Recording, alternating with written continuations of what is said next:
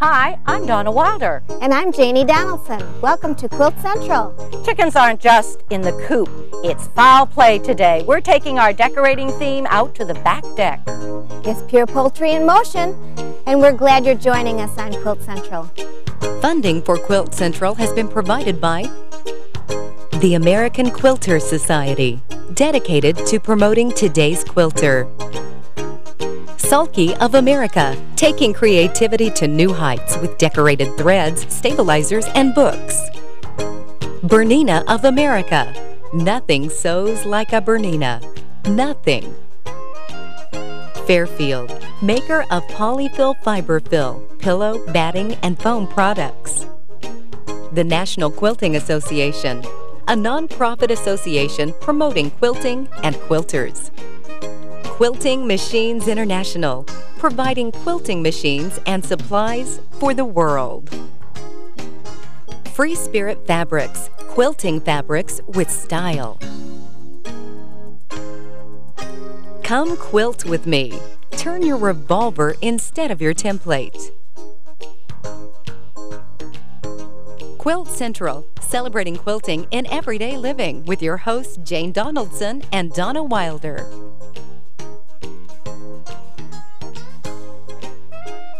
Once in a while, you'll find just the perfect line of fabric to carry out a theme with your decorating. Let's go back out on the deck and take a look at what we found to do our deck. We're going to have our chicken party, and so we selected a line of fabric to just create that perfect look for it. Starting with the table set up with the food, you'll see we've used some chickens in the decoration. We have a big chicken sitting there, a basket with some chicken fabrics, and the tablecloth. Then look at the pillows. There are so many ideas for making decorator pillows. We've created a large one with a chicken on it, another decorator pillow, and then we have chicken in the log. We're going to show you a little bit later on how that one is made. But we're going to focus today on our quilt. We're showing it here beautifully draped over the railing, and it's nice to have a quilt whether it's hanging on the wall of the house or just to have out there on the cold nights for the picnic. Joining me today on Quilt Central is Luella Doss. Luella is a quilting expert for Bernina of America, the manufacturers of sewing machines. Welcome, Luella. Thank you, Donna. It's always a pleasure to be on your programs because you inspire me to be creative. Well, that's great. Now, I want to tell you something else. Luella is not only representing Bernina, but she is also the designer of the fabric line. This is called Fowl Play, and it was designed for FreeSpirit Fabric. This is great. Tell me a little bit about how you came up with this concept. Well, you know, on the farm, we always made everything from scratch. And so these chickens inspired me to do that because that's what they do, is scratch. And so I wanted to capture their funky spirit on the surface of the fabric. And so the first thing I did was I painted chickens. Yep. And I just painted dots, and it grew into a hen. And then I painted a rooster, and it grew into a rooster. So the hens and roosters are dancing all over the quilt. Well, you have some great names for them, so let's talk a little about that. This is called Chicken Dreams. And this is called 1,000 Chickens. Right. And this one right here is kind of unique. It's called Square Meal Deal. Okay. And the reason for that is, if you notice, there's a foot and a beak and a comb and an eye. And when you're on a diet, which we are most of the time these days, is that's all you get. Square meal deal. That's true. So anyway, in a way, some people say that because we eat so much chicken, this is a way to honor them. Oh, that's great. It's so much fun. The chickens are here to stay, I think. Yeah.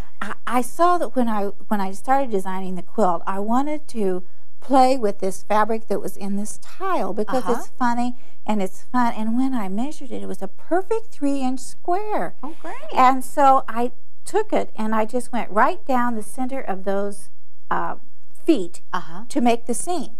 And that worked out just fine. So in the quilt, there are 4 9 patches. Okay. Because that's how I started quilting, with the 9 patch, and I wanted to make it fun and simple.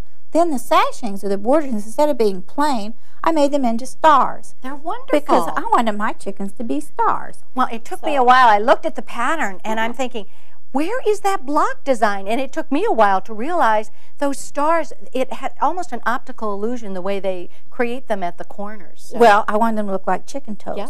chicken feet. And, you know, to do that, I like to use a template. Right. Because I want to make sure those points are going to be perfect. Good.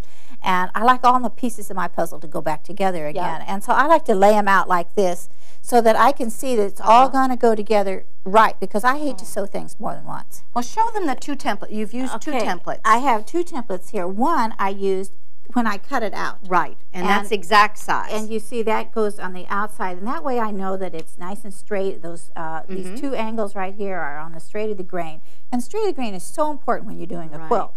And likewise, then I took that and put that right on there and drew around it, and that way I know that my puzzle pieces are going to go together. And that gives you your seam allowance to follow. Exactly. And you see I've drawn around this one, and now I'm ready to, I've put my pins in right at the corner, and I'm ready to sew. And I'm going to take that pin out and then put the needle right in that corner where I'm ready to go. Put the needle down right in that corner. I don't like to sew through the seam allowance. Do my little back stitch there, and then go right on across, knowing that this is going to be a perfectly accurate seam. And we end on that one little dot. Therefore, you haven't sewn through your seam allowances, and you can get, you won't have all that bunchiness on the, That's important in the seams. Press that back, put your other side on, and then lay them all out, and then you can see where you're at. Okay. So then you're ready to go on to the next step. And we'll pull over the big pieces so that we can start to see how that goes. It's looking like a quilt now. Yep, it's so exciting when you have this going on. And here we have another of the 9 patches. And now you can see up a bit how you sew them together in bars. Right. You know, with quilting, everything is in units. And it's so nice and neat and simple, but yet when you put it all together, it becomes a whole nother entity. So this is the next step. So these are your sashing strips. Exactly. And then you put that together, and look at how that's starting to form the stars then. It's amazing, you know, that this is what it is. This is the sashing that's creating that look. Gosh, that's amazing. Well, I enjoy it because I like to start with simple things, and there are only 3 templates to this quilt. Show them how this, once we get that together, then you have, the next step is to put on the border fabric, correct? You know, the earliest quilts were called central medallions, and so I love to put borders on quilts. Oops, I see a big fuzzy there.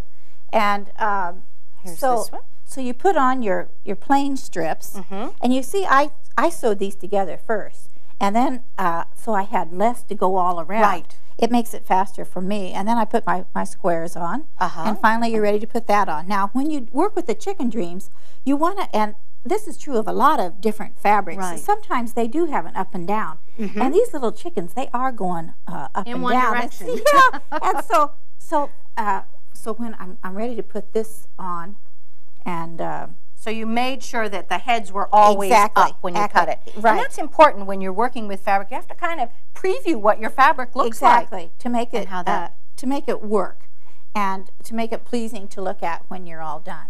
Then finally, you're ready to cut the back. Large piece. Let me make sure we're going so that they can read it up and down. Exactly. Oh, it looks so good. And so I've just sewn a couple big pieces of fabric together on the back, and I always like to show them what you did on the back. That's I kind like of to fun. make the big. I just sewed it down the center here. The big fabric there. And so then I always like to make it 3 to 6 inches bigger than the top of my quilt. Okay. Now, how are you going to do your binding? Is that well, once I get it all quilted. Right. Now, the quilt that I did by machine, but I like to quilt by hand as well, or by a large machine. So it's everybody's preference what they want to do. And I pin it all over, and then finally cut it, and then I'm ready for the binding. And now this binding, I cut nice and wide to begin with, like this. Yes. And then I fold it over. And that's on the bias? Yes, this is on the bias. So I just use my rotary cutter. That makes it nice and even and slick. And I pieced it together on the bias as well. Okay. Now, sometimes when you work with a plaid, you want to make sure that the plaid's still going the right direction, or you have a tint effect. So, you know, those are just little pointers to remember. And finally, you do you're this ready folded double. Yes, that way, you know, when children or even adults, the binding is what wears out first. You're right. So if you have the double binding, That works really you're well. in like Flint, because Good. things just work so nice. And then so I've done it wide enough so that I can make my 1/2 inch seam around here. Right. And then bring it over, and I can machine or hand stitch it down. All the way and down to finish the end. Yes. Well, that So, looks great. well, thank Well, you. Luella, thank you for sharing your instructions on how to make, what's it called? Poultry in motion. Well, thank you for joining me. And let's go back out on the porch once again to take a look at that quilt and see how lovely it looks. And while we're doing that, you'll notice, too, the setting on the beautiful table that we've gotten ready for our chicken party. We're going to show you now, when we go to Jane, how she quilted the fabric to make those chair cushions. This is a fun little fabric. Let's see what we can do with it. I'm going to first show you how we quilted this for the deck, but then I'm going to give you a couple other options to learn to do continuous line in blocks. We thought maybe we should quilt some leaves on this since it's outdoor fabrics and leaves fit anywhere. You can put them with any quilt because usually somewhere in the fabric there is a leaf or a flower, so it works. Now I wanted to get around the chicken and I didn't want to have to go back, so that we try to learn to go and not have to stop. It's faster and we like to go fast. So I'll put a little leaf right here. And I'll work my way around that chicken on the bottom and put a leaf up there in between, maybe one at the feet. I can echo a little bit to get around these birds. Put another leaf. It's just kind of fun and at random. You should learn to do leaves because you can fill in with leaves. You can put them just about anywhere. In some quilts, like a grandmother's flower garden, if you fill in the background with leaves, you get the most Victorian, elegant look. And sometimes, just on this chicken fabric, they're just kind of a fun outdoor looking thing. So I'll just quilt a few more of these so that you can see that you can actually get around all the way around the blocks and not have to really stop. And in some instances, once you get the hang of it, you can actually go up or down several blocks and complete those before you go on to the next.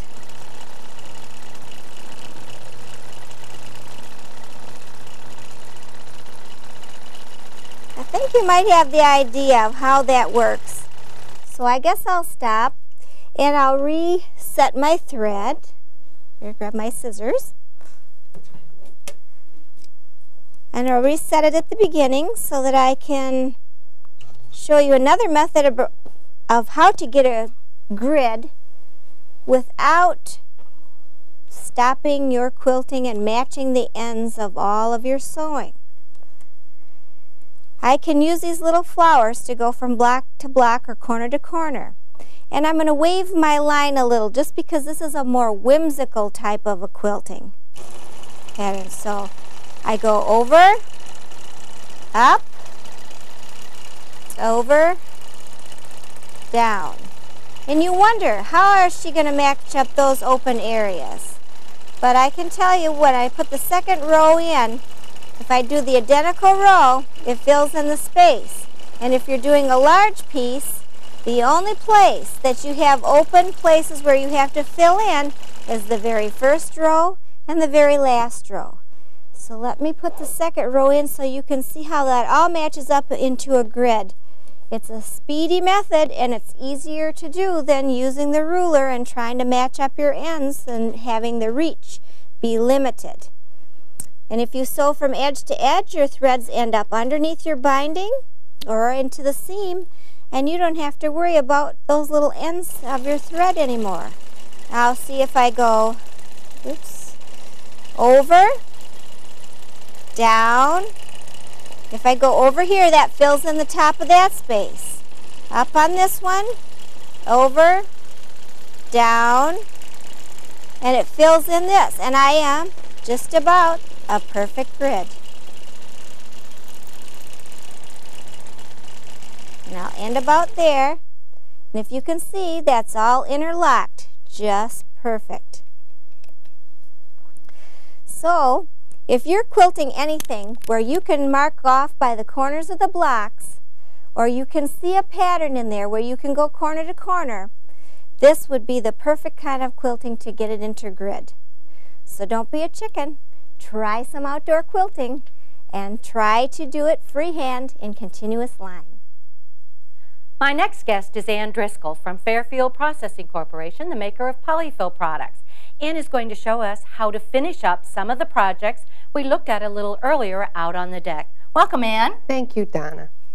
What I'd like to do first is show you how the chair cushions were made from the fabric that Jane had quilted on the long arm quilting machine. Good, good. They were great. Yes. The first thing we do is we take a paper template of the actual chair. Okay. Okay. And from the paper template, we put that on the fabric that was quilted, and we cut out a top piece and a bottom piece. Okay. And we also cut out a middle section, which is the gusset piece. Okay, that's going to go in between the two. Exactly. Right. And then the next step we're going to do is we're going to cover cording. All right. Okay. With fabric that we've chosen to coordinate with the print. We cover it. And then we attach it with the zipper foot of your machine. All right. And then you pin it down to the top and to the bottom piece. Raw edges together all the way around. Good. And then what I have here is I actually have the finished piece, the shell finished and piece. you've left an opening there in the back side. Exactly. Big enough to put the densified batting cushion in it. And that's what this piece is. Again, we've cut that out of the same template. And this is nice. Yes, it is. Nice and firm. It's firm. It's actually densified batting, compressed batting. It holds its whiteness in its shape. It's water resistant as well. So, and let's take a look. It finishes up really nicely. Yes, it does. This is the finished cushion. Great. And it's beautiful. Well, this is great, but this little character's been intriguing me now. What is this one? That is our chicken on a log bolster pillow. Okay? And let me tell you about that. This actually is the pillow that's inside of it. It's a finished pillow. Bolster pre-made pillow with some siliconized fiber in it for durability, and it holds its shape. Okay. I've measured that and then added the seam allowance, the quarter-inch seam allowance extra, and sewing the two short ends together, leaving an opening at that point. Yes, the two ends are open, but the two ends are open so that I can attach the circular end, the actual ends of the and you've measured those across and added the seam allowance again. For them. Good. And then you just ease in, pin it, and you stitch it all the way around, and you stitch both of them closed. Okay, and then you have the finish to cover. And then with the opening, you put your bolster pillow in, and then you have the actual finish. Exactly. That's great. But the fun steps with this are, let me start with the chicken legs that are hanging out of the side of the log. Again, in a tube-like rectangle. So the two short ends together all the way. Okay. And then at that point, I have my tube. And I'm going to fill that up with some fiber. A nice loft fiber. Give it some fullness to get this. And then you sew the end on that one. Right, that end. And that step's ready. That step, I'll put that aside. And then what I'm going to do is I'm going to work on the feet, the toes. Good. That section. Cutting out my right sides together. Pieces. Sew them, right sides together, pin and sew them. And then what I've done is I've sewed it all the way around. I haven't left an opening. I put the opening right here in the center of the actual fabric. That's for turning later.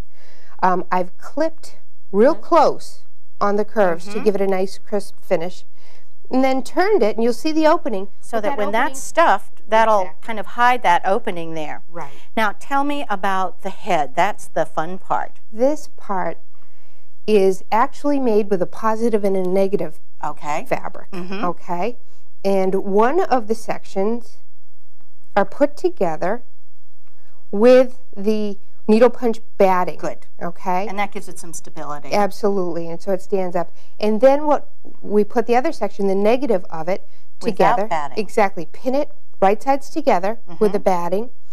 And what we're going to do is we're going to sew around a 1/4 inch around the scallops. Right. And then we're going to trim our batting away. Right, and then you turn it right side out. Exactly. And we stuff a little polyfill in there, I would think. Let me do a little of that. Adding your comb and your gusset and your beak with the same stability of the fiber. And then we put that on there. And you add your legs. And there you have the pillow. That's great. It is. It's a wonderful. Thanks for bringing that. You're welcome.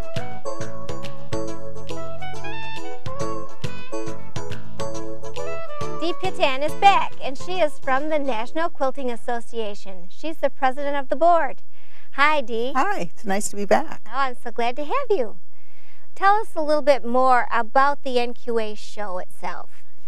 Well, we usually display 425 quilts, and we're not a juried show, so the first 425 quilts that come in are in the show. That's a lot of work to hang that many quilts. That's a lot of work and we have a local guild that does all the hard work, so we need a local guild in the area to sponsor our show.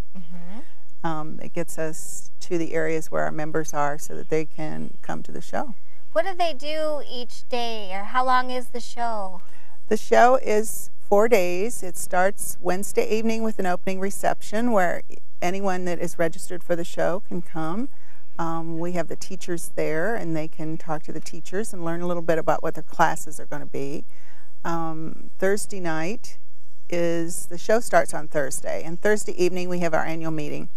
We also have an unfinished objects auction, which it's called UFO auction. I have been to one of those, and it's they hysterical. Have wonderful quilts. Yeah, it's really a funny part of our show, and we have a good time. Friday night is our banquet. We have a speaker. That's usually the highlight of the weekend. Saturday is our little quilt auction, and that benefits our grants program, which is a very important program for us. And Sunday, the show's over. It runs from 10 to 3 on Sundays. Okay, can you tell us a little bit more about the contest itself? We give ribbons, first, second, third place, and honorable mention. We give best of show ribbon to best hand quilted, best machine quilted. So there are 4 basic ribbons, and then we let our guests that come to see the show vote on their favorite quilt. Is there a lot of different types of quilting in the show? Do they accept everything? They accept the first 425 quilts, whether they're traditional, art quilts, whatever. Okay. So, but amazing as it may seem, we do get some of the best quilts in the country. And then what else is there besides the show? Is there other things there to see? Is there vendors or? There are vendors from different shops and manufacturers. We have quite a few. It's quite prestigious to be in our show, so that gives everyone a chance to spend some of their money. We could go shopping. Yes, shopping is right. That plastic really gets warm during that weekend. So it's a large vendor show, I would It's imagine. quite a few vendors. Because your whole organization and this contest and everything, that's like 30 years old? Yes. Yeah, that's the first show started locally in the Maryland area. And then they decided to branch out. I'm so excited. I would love to get to the next one. I hope I'll be able to do that. Yes, it's in Charlotte, North Carolina, 2002. And the teachers, they all just travel and go from show to show, so you'll have a we have wide variety of education. Right. Well, we have nationally known teachers. One of them is usually our biggest teacher, is usually the one that gives the speech or the lecture at the banquet. So if you want to see somebody that you can't travel to see, this is one way to do it, to learn from the best. That would be good. Yeah, I would like to take some classes there because they have everything from machine to hand quilting. Everything. Machine classes, hand quilting, applique, and piecing. The judges. You have judge classes there too. So yes, we do have the judging seminar. Because you can't get that just everywhere. That's it takes a lot of study to become a judge. It's very involved. 2-year program to get through that, isn't it? Right. Yeah, I'm real excited about this, and I hope that you'll all seek out the National Quilters Association. Where can they find you, or how can they contact you? You can visit our webpage and find out all the information you need. Well, that's great. I am so glad you came to have this chat today, and I hope you'll come back again sometime. It's been fun.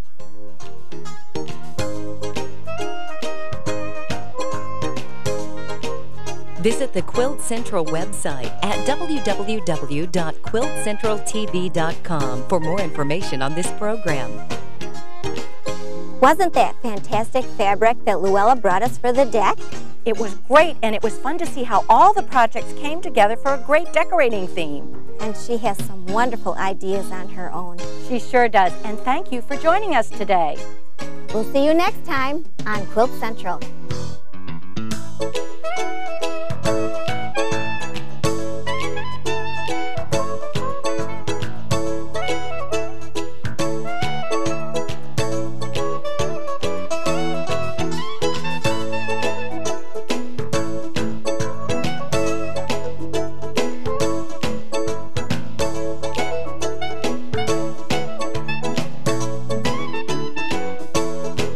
Funding for Quilt Central has been provided by the American Quilter Society, dedicated to promoting today's quilter. Sulky of America, taking creativity to new heights with decorated threads, stabilizers, and books. Bernina of America, nothing sews like a Bernina. Nothing. Fairfield, maker of Polyfil fiber fill, pillow, batting, and foam products. The National Quilting Association, a non-profit association promoting quilting and quilters. Quilting Machines International, providing quilting machines and supplies for the world. FreeSpirit Fabrics, quilting fabrics with style.